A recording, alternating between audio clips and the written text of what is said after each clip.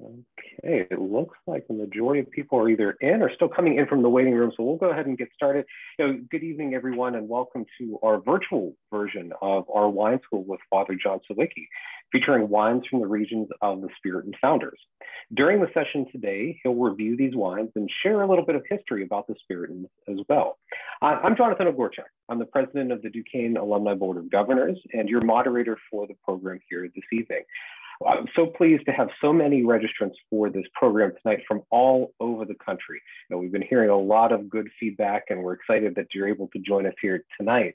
I encourage those of you that are gathering groups, and safely, might I add, to be sure to share some pictures to an email address, which we're going to share in the chat, of you enjoying each other's company and enjoying all of the wines and pairings here this evening.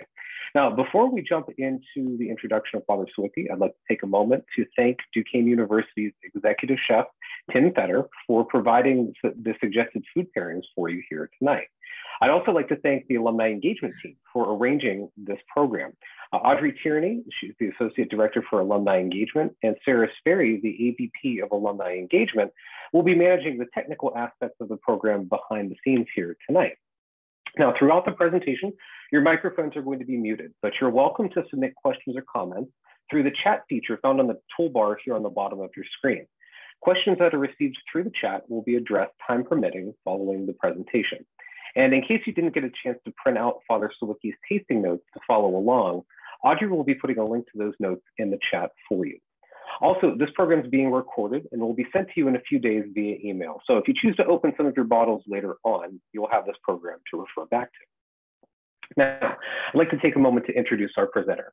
Many of you know Father John Sawicki as one of our on-campus Spiritan priests. Father Sawicki is also an assistant professor of political science and director of the Center for International Relations here at Duquesne. He holds his Ph.D. from the Fletcher School of Law and Diplomacy at Tufts University and teaches national security courses in political science and international relations at Duquesne. He has lectured on counterterror, finance, and religious violence topics at the George C. Marshall Center for European Security in Germany, as well as other U.S. embassy and military command venues in the world. And for those of you that are joining us from outside of the Pittsburgh area and haven't had a chance to join us in person for one of these wine tastings with Father, you're in for a real treat here this evening. So Father John, I'm going to turn the program over to you and we'll talk with you more at the end of the program. Thanks, Jonathan, and thank you for that introduction. And I would echo your comments of thanks to the Alumni Affairs Office, which have done so much to make this particular event possible and have done it really in such a spectacular way. Our evening tonight is to look at some of the wines that are representative from areas that are part of our own Spiritan history. And because of that, we cover primarily France tonight because that is where the congregation is founded. But more directly, we'll have the chance to taste and to learn more deeply some really delicious wines and have some sense of the context that makes them so good. Our beginning shows this particular slide where we have a picture of our generalate on Clef de China in Rome. You can stand at the top there and look out through some of those garret windows, which are barely visible. That's where visitors stay. And you can see the dome of St. Peter's illuminated at night when it's particularly beautiful. The congregation's founded in France, but like most religious orders, it has an administration which is centered in Rome, though we speak of our mother house, which is located in Paris. What we're going to do tonight is review a little bit of the history of the Congregation of the Holy Spirit, otherwise known as the Spiritans.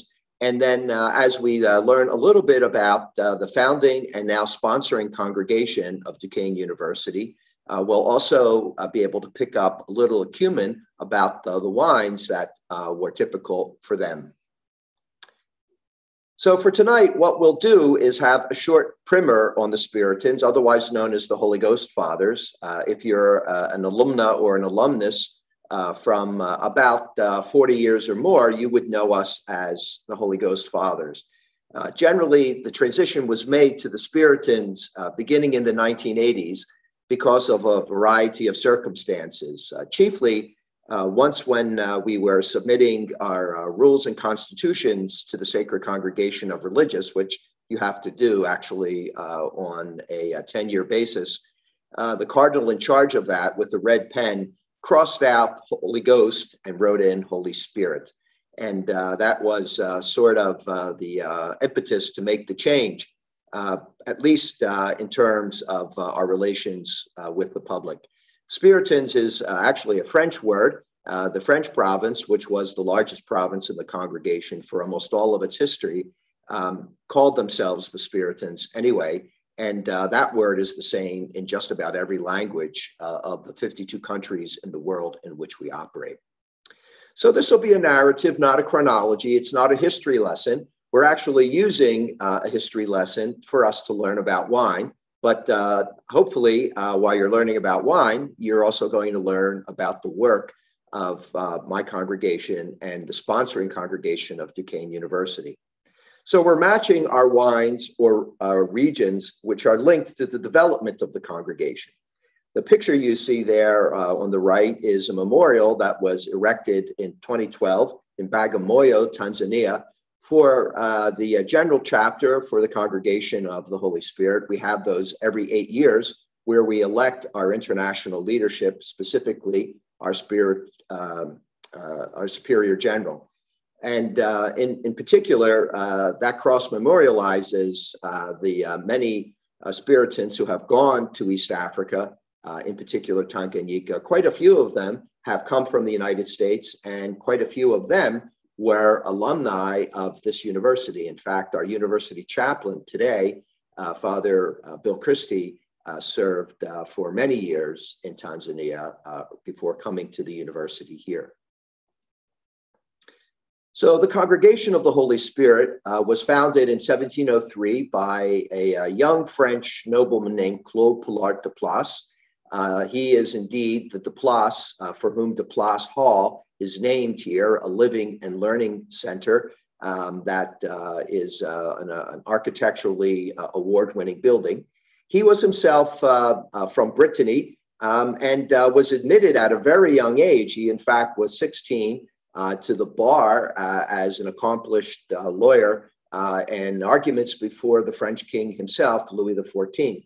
In fact, Louis was so impressed by Claude that he gave the congregation a royal charter, which was not common at the time, which would later on prove to be of immeasurable value to us when the French Republic attempted to suppress the Roman Catholic Church in France. They were not able to suppress the Spiritans because the charter for the Spiritans actually had been issued by the government itself.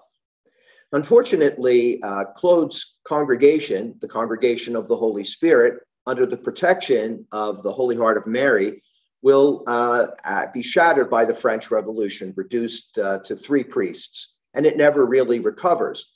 But it has that legal protection, and it has significant property in France. So in 1848, the Vatican suggested that a new congregation, which was founded by a convert to the Roman Catholic faith, Francis Lieberman, in 1842, be merged, and the 2 congregations be one congregation under the name of the older congregation. His congregation was called the Congregation of the Holy Heart of Mary, under the protection of the Holy Spirit. So they were virtually the same in terms of particular charism and ideals. So with that sort of background, let's talk about the first of our wines. But to do that, we need to talk about the province of Alsace in France. That's in the east. In fact, it's the easternmost province in France. It was a place that the Germans and the French would go to war over pretty much like clockwork 1 to 4 times every century. So when Father Lieberman is born there, he is born there when it is a part of France. Later on, after a defeat, it will switch to Germany again. In any case, he's born in 1802 and he dies in 1852. He's the son of the rabbi of Saverne, which is a beautiful and picturesque village in Alsace. You can see it there. When he's in yeshiva, he loses his faith, and later on, he regains his faith in a different way. This time, he is baptized in 1826 and spends much of his life seeking to be ordained a Catholic priest and going so far as to found his own congregation. He dies in 1852. We're lucky to actually have a photograph of him, which were just at that time becoming possible because of the spread of that technology. You see that in the lower right-hand side. And Canadian Spiritans coming from Ireland founded Lieberman Catholic High School in Toronto about 60 years ago. Saverne is famous, amongst other reasons, for having an oak tree, which is over 500 years old. The Congregation of the Holy Spirit, founded in 1703, is not over 500 years old, but we have at least been able to make the 300-year mark.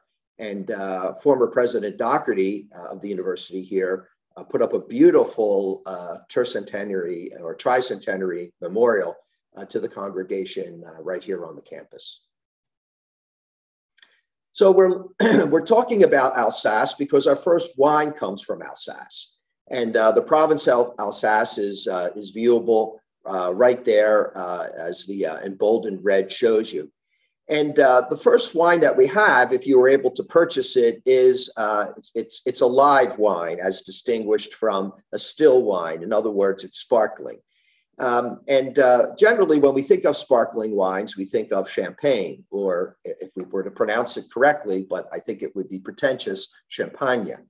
So champagne is perhaps the most famous sparkling wine in the world, and almost by association, we call all sparkling wines champagne. But legally and perhaps properly, that is not permitted, at least in the European Union. So instead, when a wine is produced according to the style of a champagne, it's said to be produced by méthode traditionnelle, which are effectively the same ways one produces champagne, but you can only have something which is a champagne if it comes from the Champagne region in France, which is somewhat to the center north of the map of France there.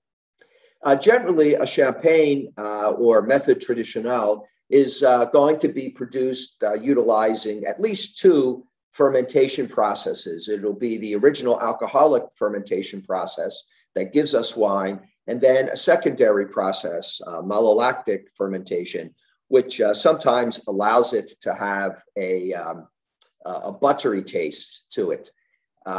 You get that lactic acid in milk, as well as, ironically, in wines. We're not going to have that in this wine tonight because of reasons we'll talk about in a moment, but it certainly does have at least a double fermentation process.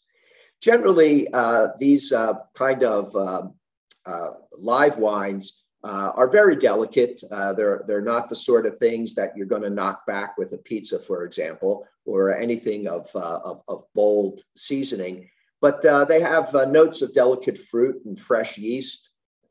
Some people can't drink them because of the fizziness, but most people find them really very pleasant and delightful. We're talking about a Cremant d'Alsace, which is literally a cream from Alsace, and that's how they describe their sparkling wines. And in fact, it is one of the best alternatives to champagne that I think you could possibly find. Anytime you can pick up a Cremant, I think you're probably going to have a very, very nice experience. And frankly, at likely a quarter to a third of a bottle of good champagne.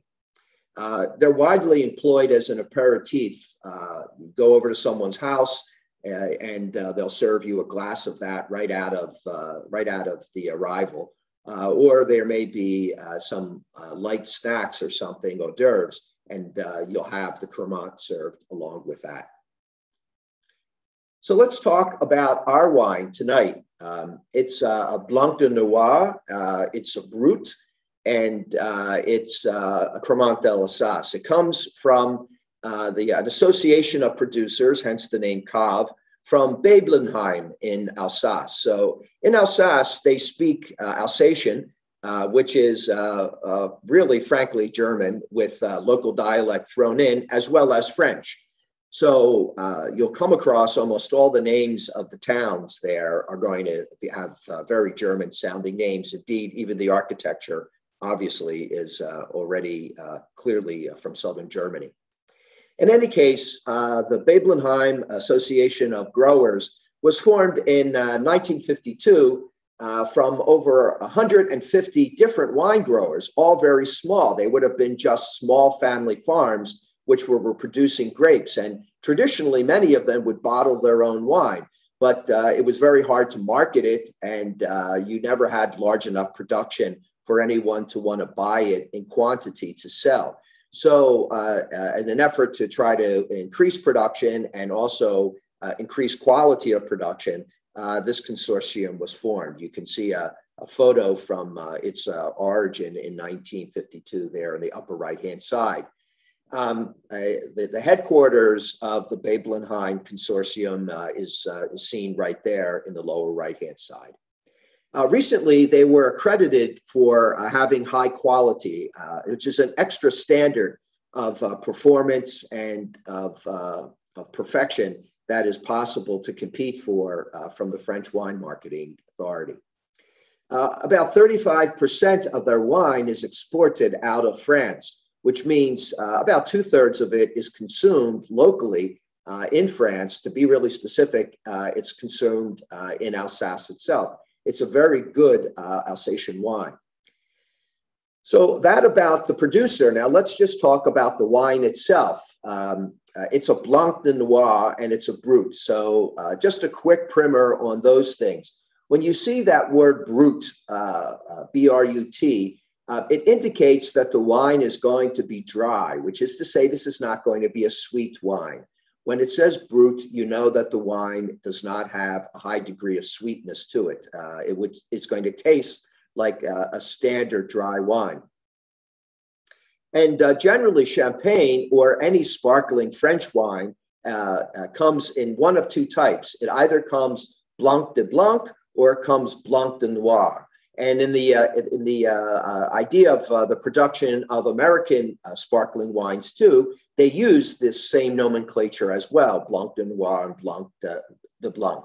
So the difference there is that this wine, which if you're drinking it is very clearly yellowish in color, golden color, this comes from red grapes. So you're probably thinking to yourself, how is it possible for me to be drinking a white wine? Because we're dealing with white wines first.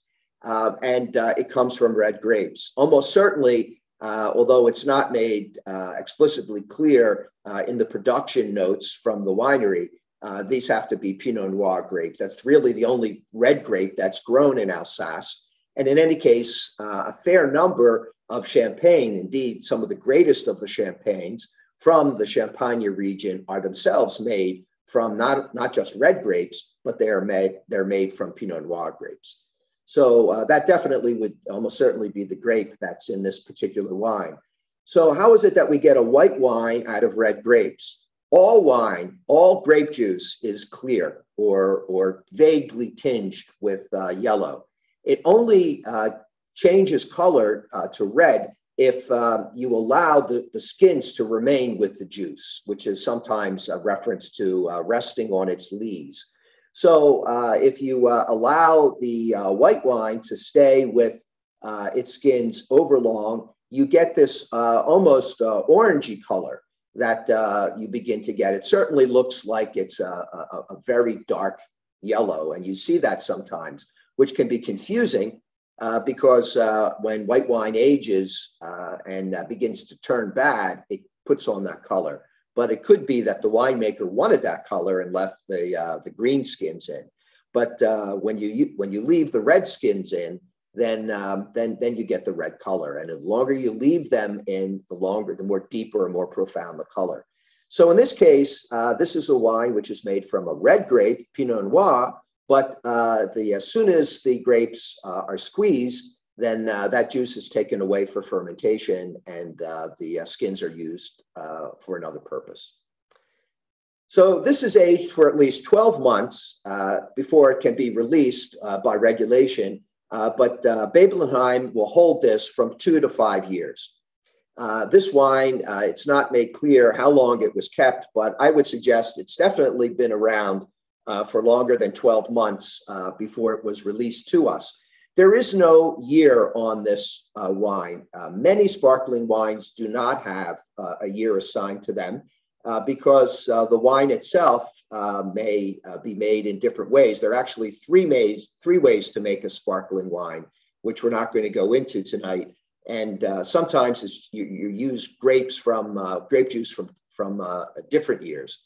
But in the most immediate sense here, there's no year, and that's not unusual for a sparkling wine, at least from France.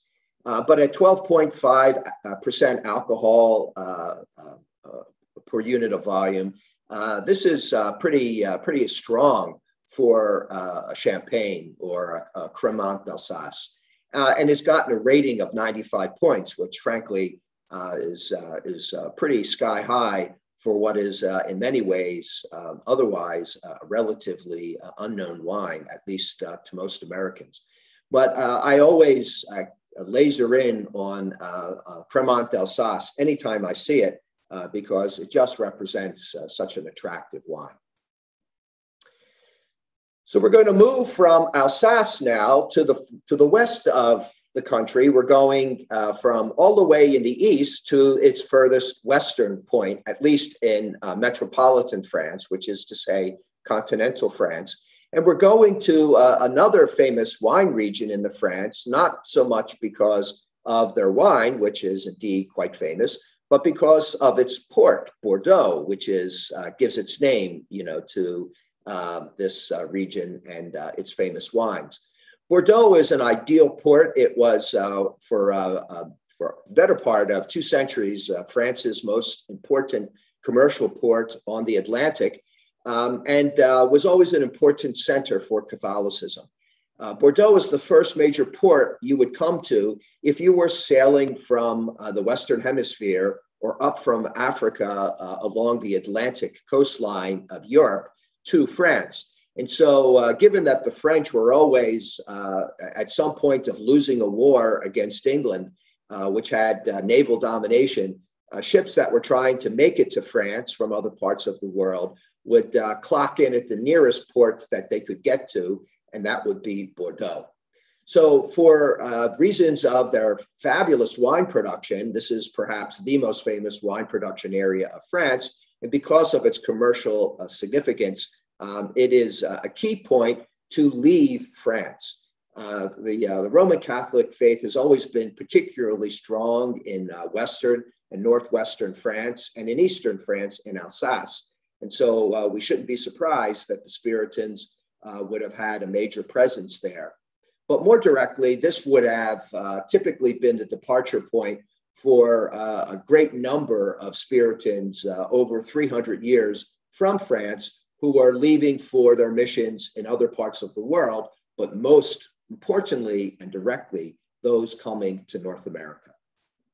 So we now talk about a Bordeaux wine, which gives us the chance to taste a wine of significance to the Spiritans from a region that certainly figures prominently in the history of the congregation in France. Before we do that, though, let's try to understand Bordeaux production.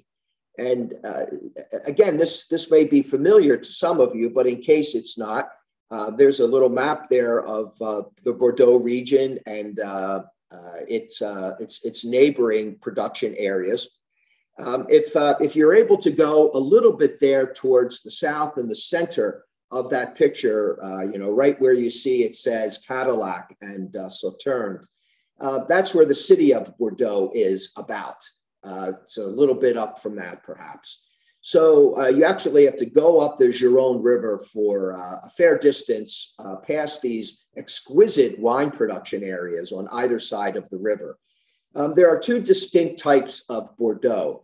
There's the so-called left bank, which is the west bank. That tends to be narrow It's hemmed in closely by mountains and has a very particular type of soil. And then there's a much larger right bank that is the eastern bank. And although it's hilly, there are no mountains there, and you've got a lot more land to spread out with. For the most part, Bordeaux wines, if they're not named as a village, Appellation d'Origine Contrôlée, AOC, then the grapes they have to be from the region of Bordeaux. And sometimes, actually, if you're lucky, they'll be from the actual chateau, which will only produce a certain number of bottles of wine under its own name.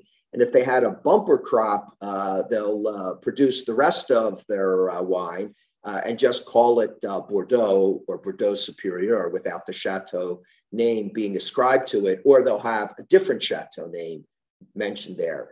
But sometimes if you do your research, you can get some of the most famous chateaux of the area.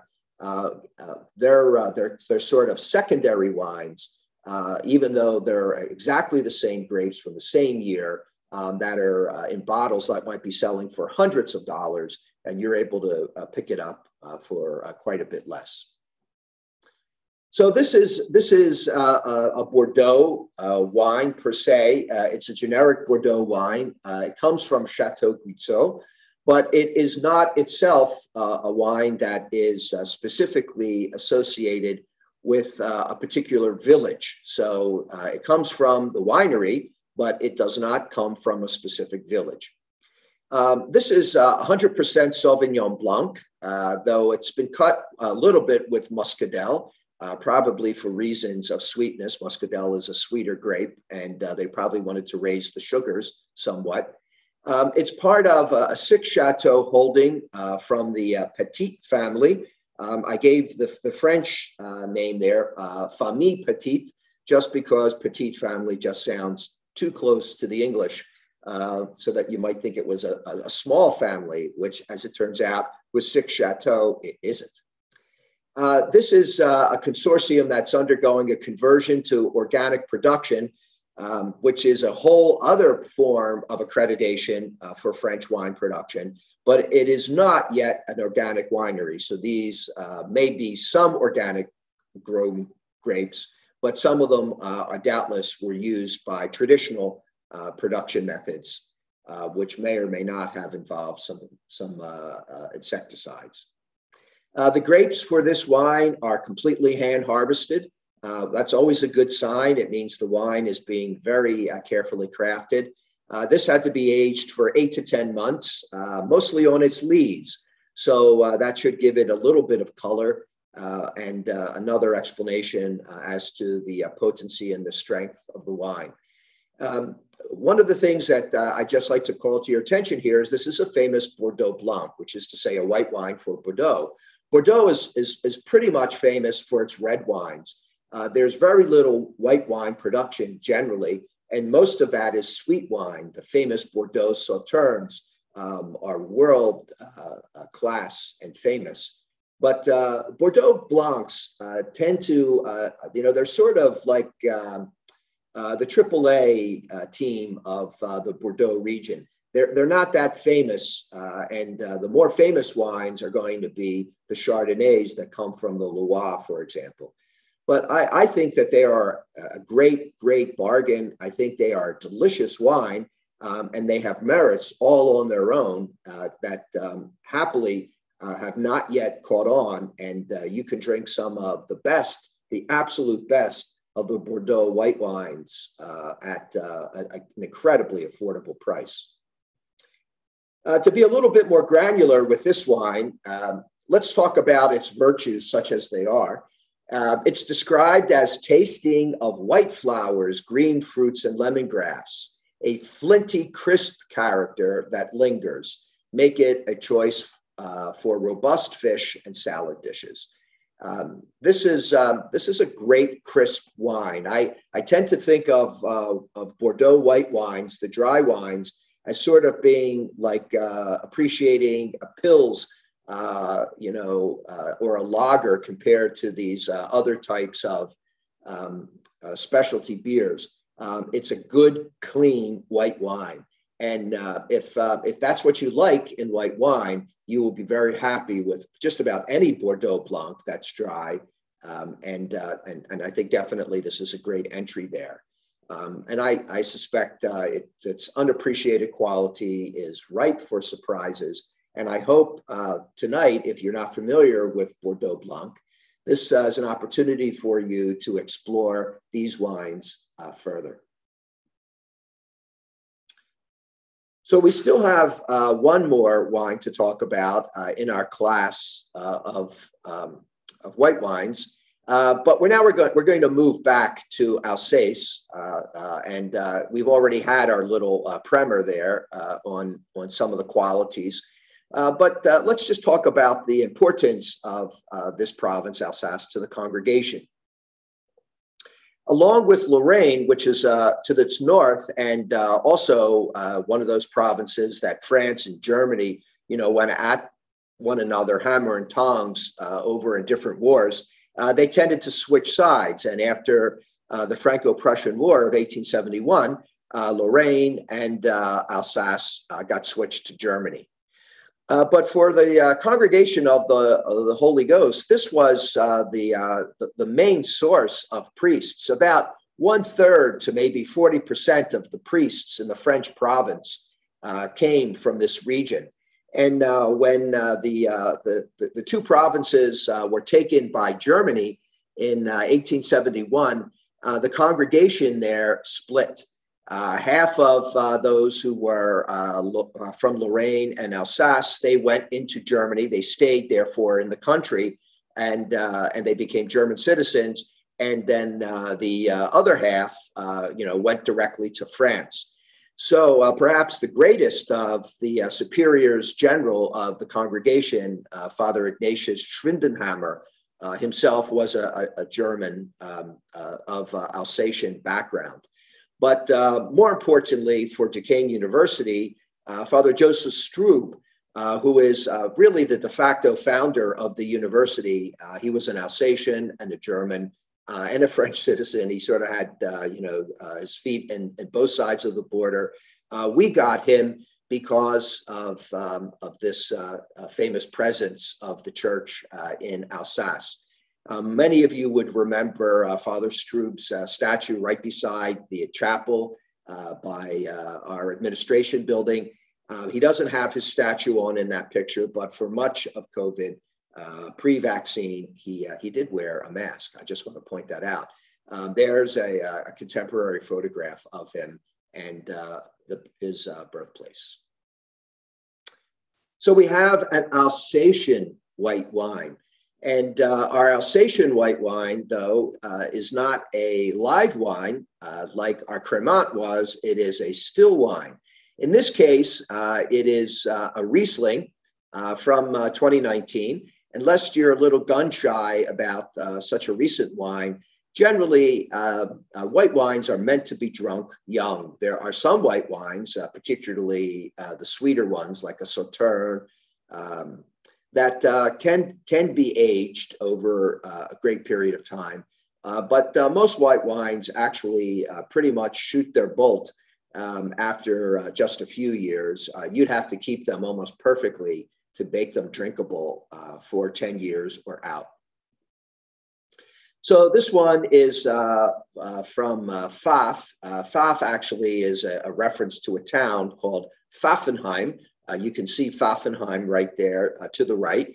And the vineyard we're talking about, the Pfaff vineyard is right there on the picture to the very bottom of our screen. When we talk about still wines from Alsace, it's actually quite a complicated subject because Alsace, which is sort of on this alluvial plain, rising up from the Rhine River and at the foot of the Alps, has a great deal of variety in its soil types. So as you know, soil types are often referred to as terroir. And so the terroir really determine the quality and the type of the wine. And so every vineyard in Alsace tends to be unique. Now, arguably, everybody's vineyard is unique, any place in the world. But in Alsace, this is literally as well as figuratively true. So the Pfaff vineyard there, in this case from Pfaffenheim, it's Cuvée Jupiter, is its own unique approach. And the grape itself is pretty interesting. It's a Riesling, and Riesling is a hardy grape which is widely cultivated all around the world. There are Rieslings which are grown and made into wine right here in Pennsylvania. I'm talking to you from Pennsylvania in case that one is news. And there are Rieslings grown in California, and there are Rieslings grown in South Africa, and Rieslings grown in Austria and Germany and so forth. So it is certainly a ubiquitous grape around the world and has the widest possible spectrum of sugar content of any grape. Or if it isn't the widest possible spectrum, it's got to be number 2. So much so that most people prefer sweet Rieslings, particularly here in the United States, and they're quite popular with a large number of people. So they tend to be sweet, and there are a number of varieties of that, to demi-sec, which is more or less sweet. This one is sec, which is to say dry, which is to say it's not sweet. It will drink like a regular dry white wine. There'll be a little bit more spin on the baseball here in terms of sweetness than most white wines. Certainly, it will be a little sweeter than the Bordeaux Blanc that you may or may not have just tasted, but not much.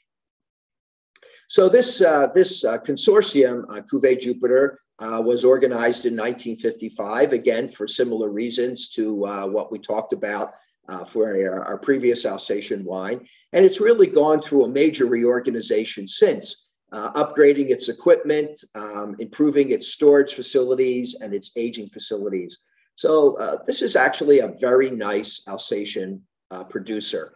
Anytime you see anything that says Pfaff in the wine store, you're talking about one of the best producers in Alsace.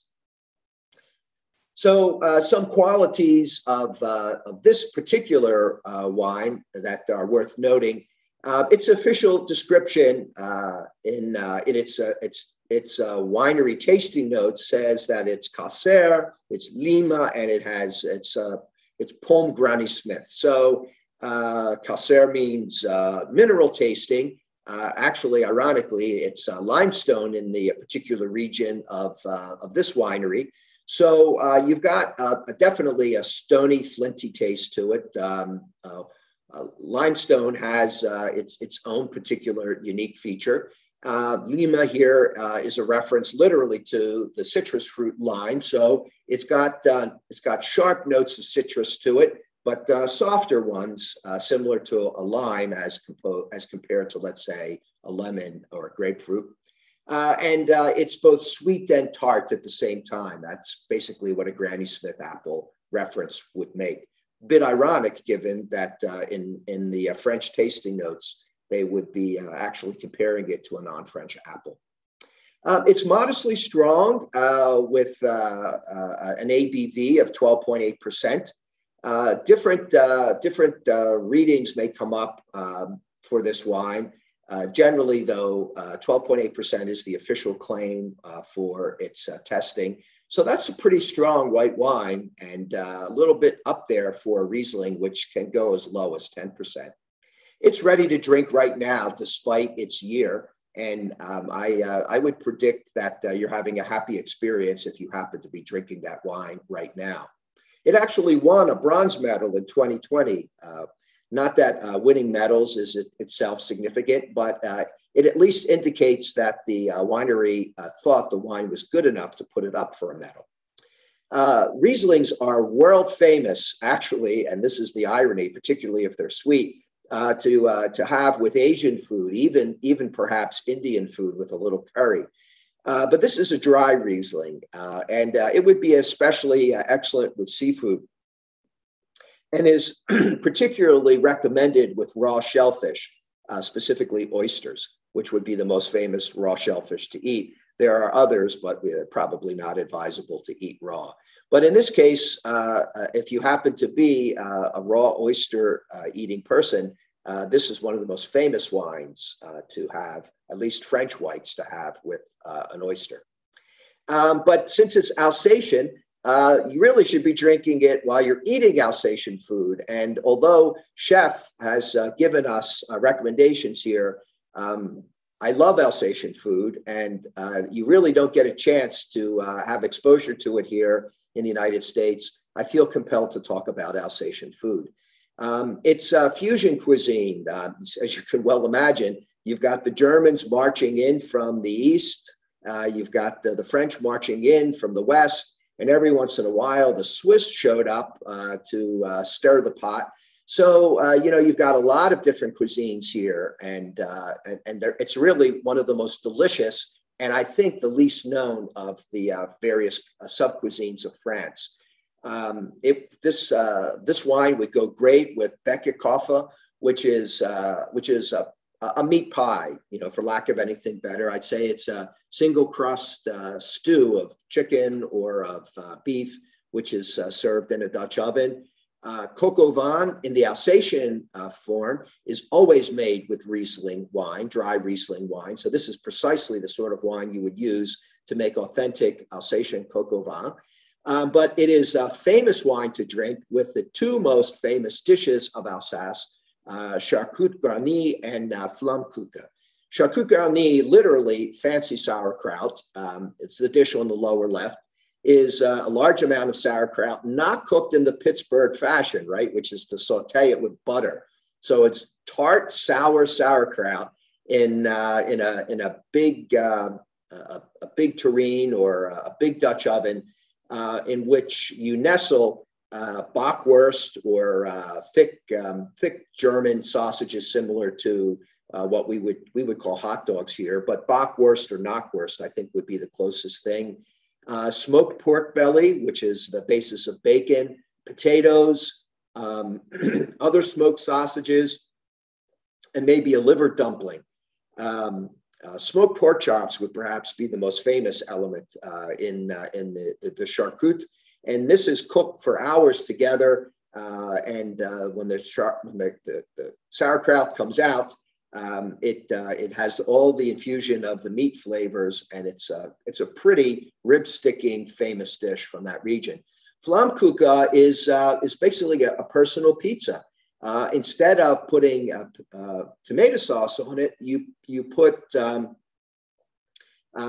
of a derivation of sour cream. It's called crème fraîche, and then slices of aromatic sausage or bacon. Very similar to prosciutto. In France, they would call them lardons. And that's cooked and is just absolutely scrumptious. And again, this is the wine you would drink with that. But just keep in mind that since most of the wines of Alsace are white, they would have many surprising pairings to our own experience here and understanding of wines in the United States. So that's going to close our discussion of white wines. Now our remaining 4 wines are going to be from the red persuasion. And our next lesson about the Spiritans is going to be related to this subject of dealing with red wines. There are 2 relatively well-known, at least in theological circles,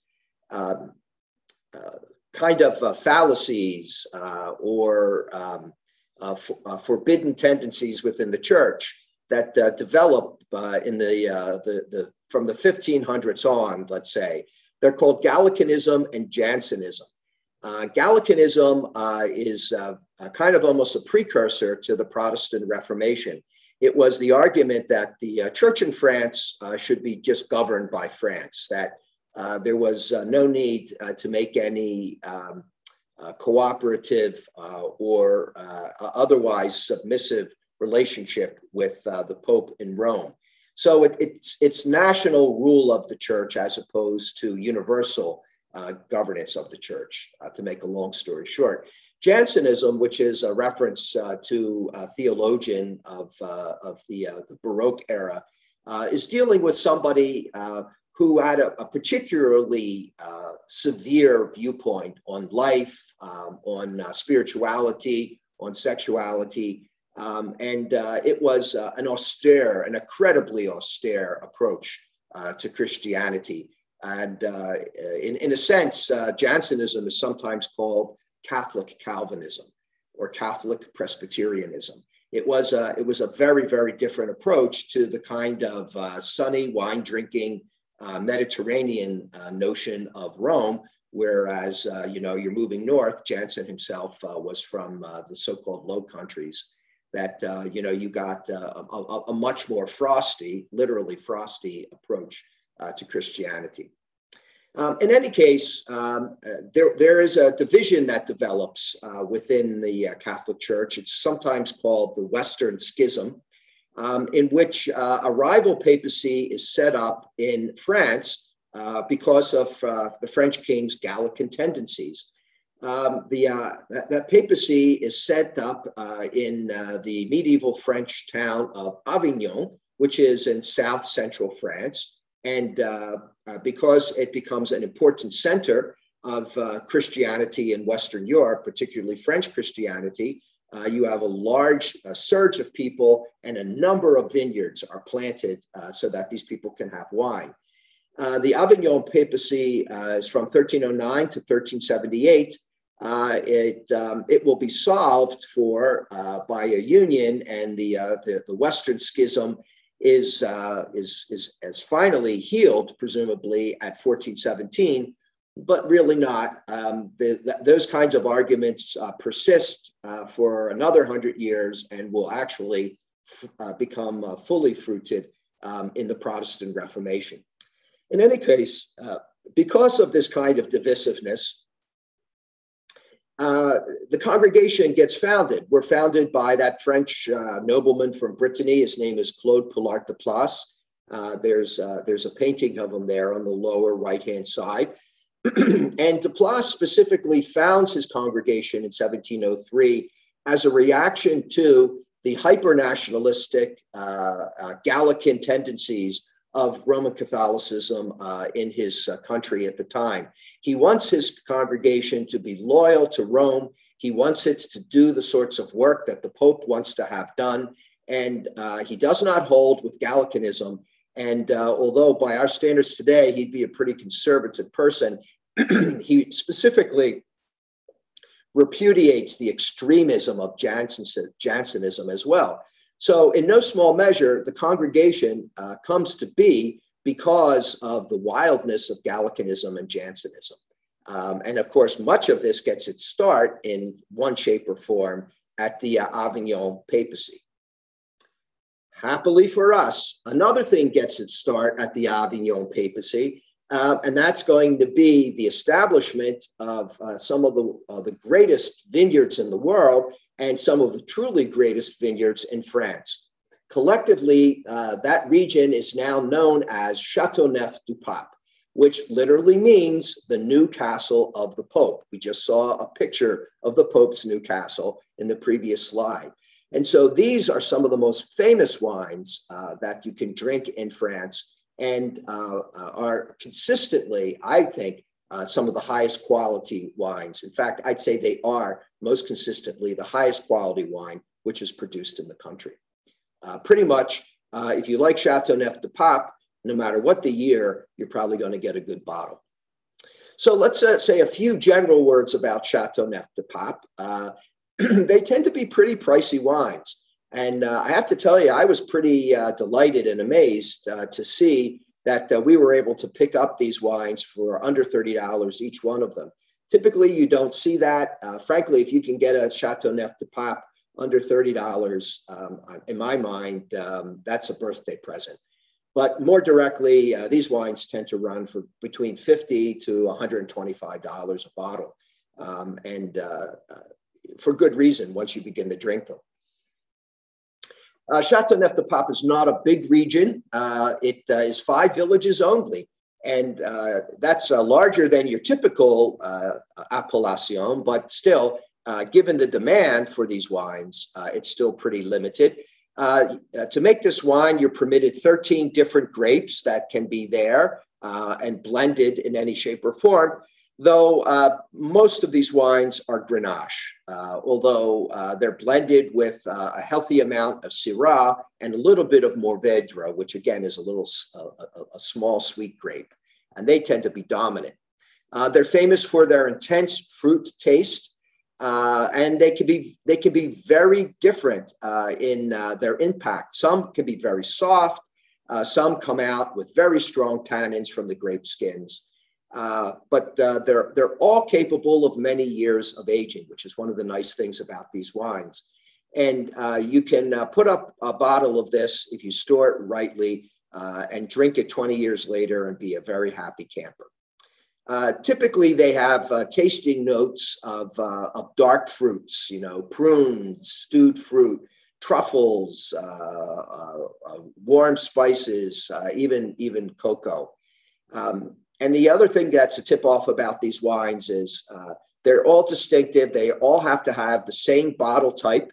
And printed on the bottle is always going to be a glass embossment of the papal coat of arms. So you can always tell if it's a true Teauneuf-du-Pape, no matter what they put on the wine etiquette. If it doesn't have a bottle that looks like that, it's not that.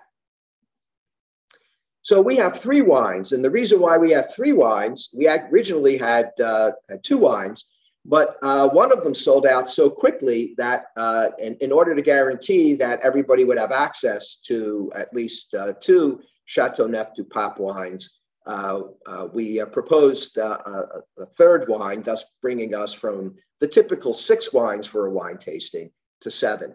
But if you didn't get all 3 of the Teauneuf-du-Pape wines, hopefully you'll have some pleasure with the 2 that you have. So the first one is from Clef de Saint-Thomas. It's called, as a specific name, Pierre Troupel. This is a pretty small vineyard of about 27 acres. It was bought in 2006 by a French winemaker named Philippe Kessler.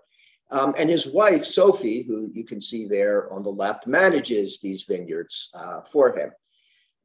This particular wine, though, is in homage to her grandfather, hence it has the name Pierre Troupel. He was famous for a number of things, but his eyes were famously blue, a light-colored blue. And that's why the etiquette for this wine bottle is typically blue or a light blue to evoke her grandfather's famous blue eyes. He also made a blue cheese, one of the famous local blue cheeses of the region. But what this wine is particularly famous for is incredibly classic terroir of large stones. In fact, if you can see the vineyard in the lower left-hand side there, you can see the large size stones, which of course during sunlight are going to get warmed. They're going to retain the heat. It allows these vines to be much more hardy and produce a much more robust wine as a consequence. For this wine's particular virtue, it's described as having a pretty juiciness.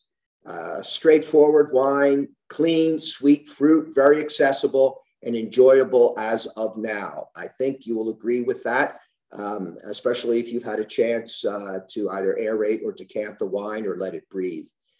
These grapes are not only hand-picked, but they're also destemmed before the grapes are crushed. This is a deliberate technique to keep the wine from having too much tannins in it. And that's why you can describe it as being juicy, because you're not tasting the crushed stems of the grapes as well.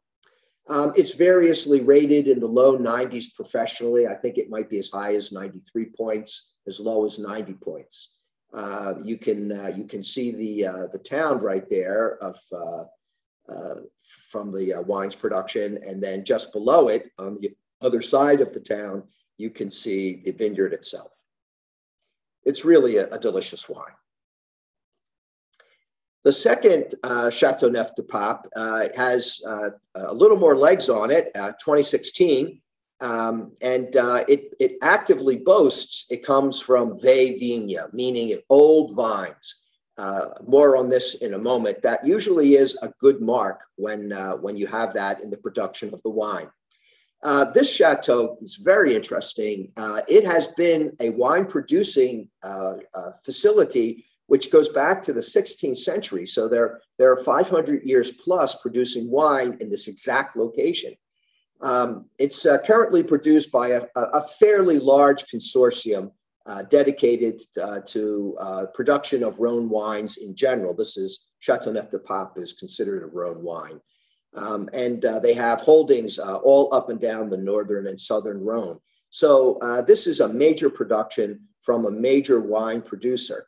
I would say if you're drinking both of these wines, it's definitely a bolder Teauneuf-du-Pape. I say it's more there. It's a much better example of what this wine can do, and especially the previous entry. Not just because of the year, but I think just because of the nature of the chateau itself. There's a picture there of Andreas Larsen, who I think is a Danish wine critic.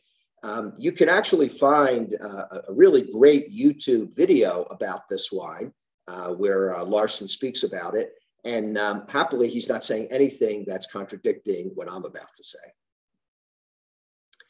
So this wine's virtues, if we can talk about them, well, number one, it won a gold medal. So anytime you can pick up a gold medal wine, it's a Teauneuf-du-Pape, it's under $30, it's your birthday. It's definitely a terrific wine.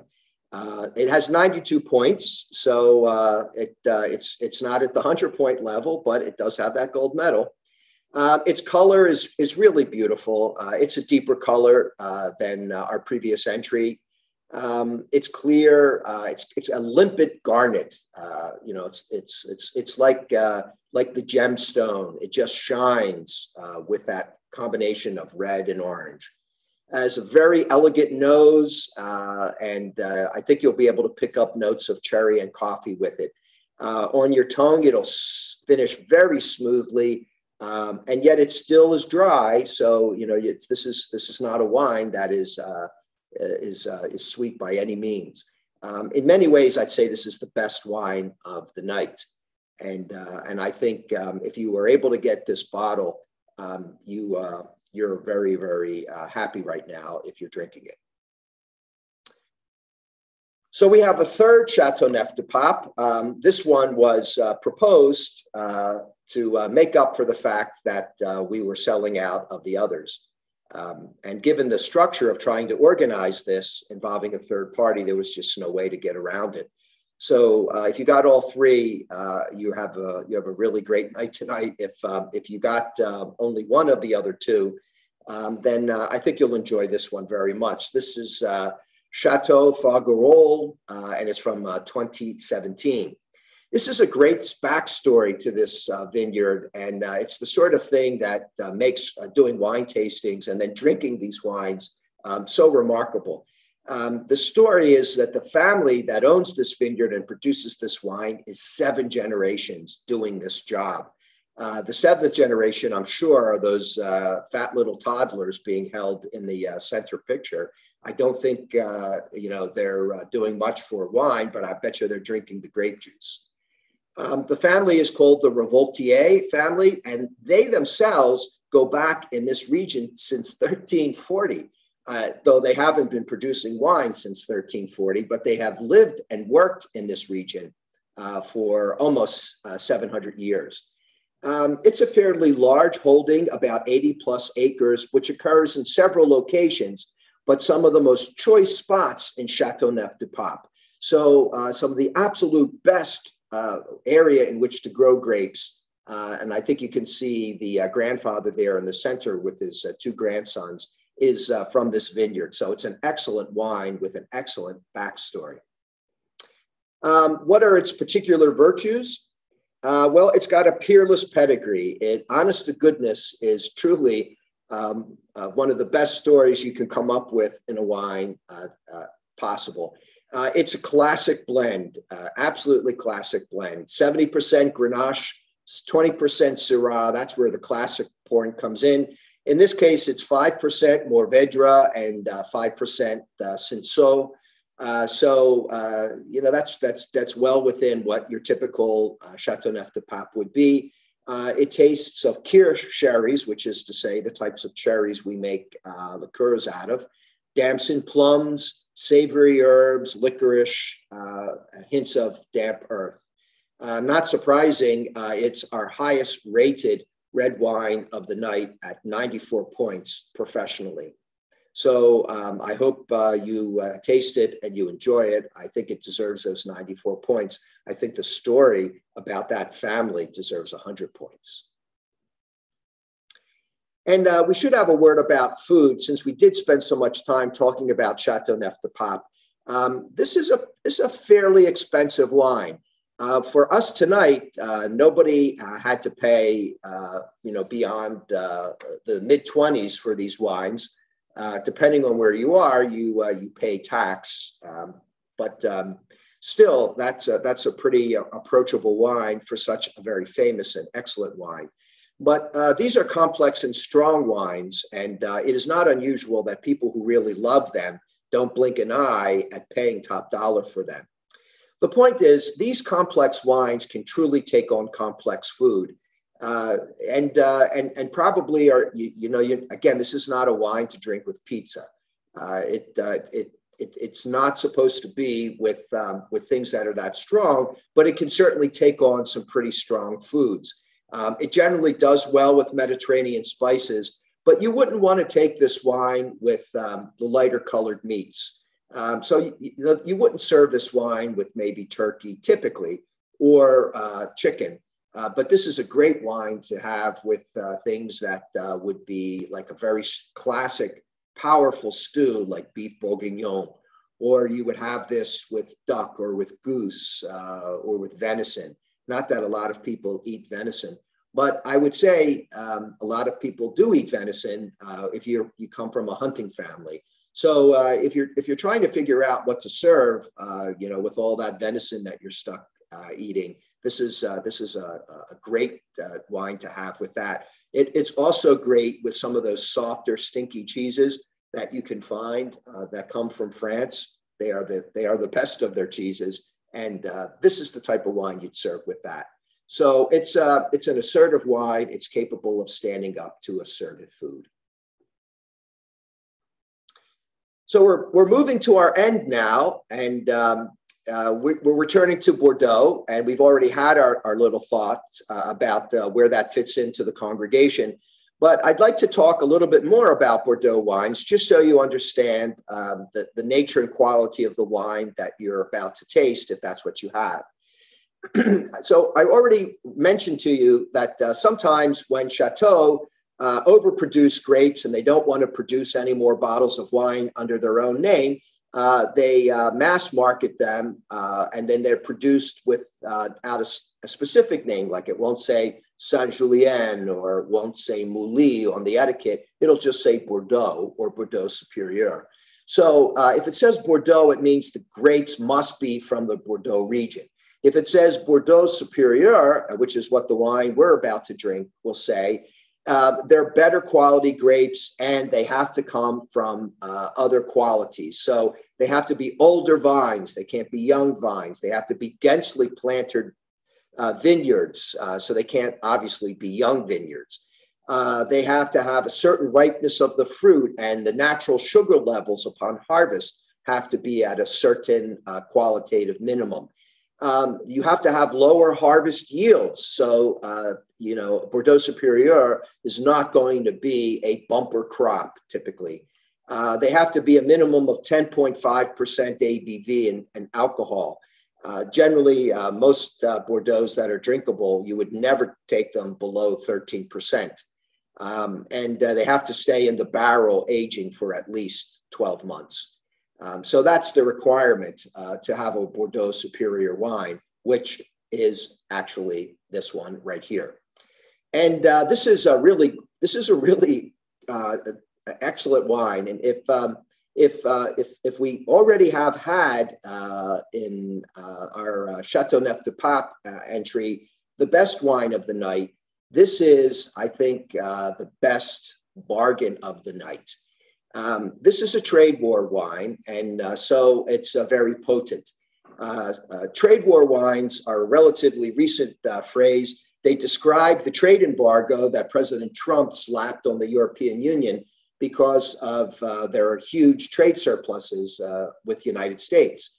So to get around that, the original sanction said that there had to be a tax on any wine which was 13% or below. So typically Bordeaux's 13.5%. Typically Bordeaux's are made in that range. So what the producers started to do was they made them much higher alcoholic content, which greatly increased their joy point, I think. And this sort of is only for a few years. I think they're still producing them that way because I don't know that the trade sanctions have been lifted by the Biden administration yet. But so it's a trade war wine. It definitely is not your typical 13.5% alcohol Bordeaux. And it's a superior, which we've already established, meaning it's higher quality of grapes, but it's also a reserve, which means that the winemaker has specific reasons to say this wine is better. Either the preparation was different, or it stayed longer in the barrels, or in his or her subjective opinion, the grapes were particularly excellent, the sugar levels were better. But a reserve almost always is a tip-off that it is the selection specifically of the winemaker and is expected to be notably better. This is a big producer. They produce about 120,000 bottles of wine from this general producer at the family Alain Aubert. But nonetheless, they've been around a long time. The Auberts have been in the winemaking business in Bordeaux since the 17th century. So this is not the sorts of people who are going to make a low quality wine to mass produce something. Even though they produced a lot of bottles, they produced a lot of good bottles. But one big point with this wine, if you're going to drink it, typically just because it's so recent, 2018, Bordeaux's you do have to age for about 10 years. That's when they really reach their full quality. So if you're going to drink the wine early, and I think I mentioned this in your tasting notes, you really should aerate it. You can buy an implement that forces the wine to travel through a couple of little loops, as it were, so that you can put more oxygen into the wine to take off its hardness of the tannins. Even better, decant it, pour it out of the bottle into a decanter or a pitcher. And then above all, let it breathe in that format for as long as possible, certainly 2 hours. Probably this wine is at its best to be drunk from 2022, but I thought it really did represent a wonderful example of an extremely approachable red Bordeaux classic wine. So just our last slide, this wine's virtues. It's a trade war wine, so 14.5% ABV. Bordeaux's are never produced that strongly. They just aren't. The fact that you've got such a powerful and a potent wine is extraordinarily unusual from Bordeaux. And it's not the only wine like that from Bordeaux, but it's not going to stay this way once those sanctions are lifted. So enjoy this kind of trade war Bordeaux situation while it lasts. Given what it is, given its quality, given its producer, I think it's a bargain. It is definitely the best wine for the price tonight. It's a pretty classic blend of Cabernet Sauvignon, Cabernet Franc, and Merlot. Those are the classic blends of Bordeaux Reds, Bordeaux Rouges. But what's amazing about this is that actually the dominant grape is Cabernet Franc. So you could probably go 10 years, 20 years and never drink another red Bordeaux where the majority grape is Cabernet Franc. This is a unique production just for this year from this producer. And not only that, but the Cabernet Franc vines are all a century old. That's pretty much breathtaking. It is extraordinarily uncommon to have that distinction for a wine. So there are so many production values that speak to this wine. And given its price, I think it's just an amazing opportunity. And it is not only the heaviest wine for tonight, but it probably is the most interesting wine tonight for us to close with. So thanks so much for your time here. In the Spiritans, we often use this phrase, ad multos años, meaning many years of happiness and good fortune. And thanks so much for your continued interest in Duquesne University, for your support of our university, and above all, for your faithfulness to the traditions of the Spiritans, which come through our university of one heart and one spirit. I understand that if you have any questions, they have either been previously submitted or they have been put on to the chat function, and Jonathan, who is the president of our Alumni Association, is going to feed them to me. Yeah, thanks so much, Father. This was incredible. I was taking a ton of notes here myself as we went through this evening. I had a couple of questions that came in though from the audience. First of which is that I'm a huge Pinot Noir fan. What's the best reasonably priced Pinot that you have had, and from what region? Well, Pinot Noir is widely produced in France. In fact, Pinot Noir is going to be, very notable for the northern Rhone wines and the wines that you're going to pick up from Burgundy. So if you want to talk about the classic French Pinot Noirs, you're talking about the wines from Burgundy, which are altogether different than the Pinot Noir produced anywhere else in the world. However, for myself, if we're still talking about Pinot Noirs in France, they actually make one red wine in Alsace. It's a Pinot Noir, and it is extremely difficult to find. Amazingly, the state stores here in Pennsylvania frequently will carry a Pinot Noir from Alsace, and I always find those wines delicious. Although I think they require a little bit of age. But if I were going to identify my favorite Pinot Noir, it actually would neither be Burgundy, which I don't drink that much because those wines actually are even more expensive than the Teauneuf-du-Pape, or from Alsace, because they're pretty tough to find. It is very hard to find an Alsatian Pinot Noir here in the United States. But actually, Oregon Pinot Noirs are delicious. Oregon is sort of making Pinot Noir their jam. And I think the best Pinot Noirs produced in the United States now are not coming from California, where they used to be. They're coming from Oregon. Oh, that's really, really, really interesting. Let me see, another question that came in here.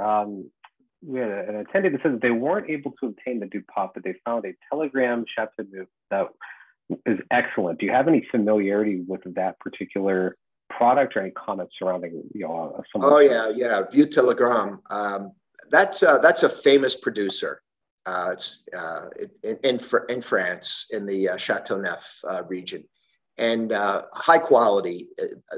I don't think there are low quality wines from Teauneuf-du-Pape. The land is too valuable. The reputation is too fragile. If you're not able to produce to standard, you'll lose your license. So there's no such thing as a bad Teauneuf-du-Pape in the normal course of events. It might not be stored properly and it'd go bad, but it wasn't bad when it went into the bottle, that's for sure. So yeah, Vieux Telegraph is a very famous wine from Teauneuf-du-Pape. Gotcha. I had a couple questions related to just kind of the proximity of what, we were focused primarily on French wines this evening. Are there any other wines that you could think of that would be representative of the Spiritans that aren't necessarily French? Oh, sure. We were limited by time here. my goal was to finish this in between 60 and 75 minutes. But we could talk about German wine production because remember the French province gets split and they get tossed into Germany in 1871. We could be talking about quite a few Italian wines. The Spiritans don't have an Italian province, but we have a great deal of interests in Italy.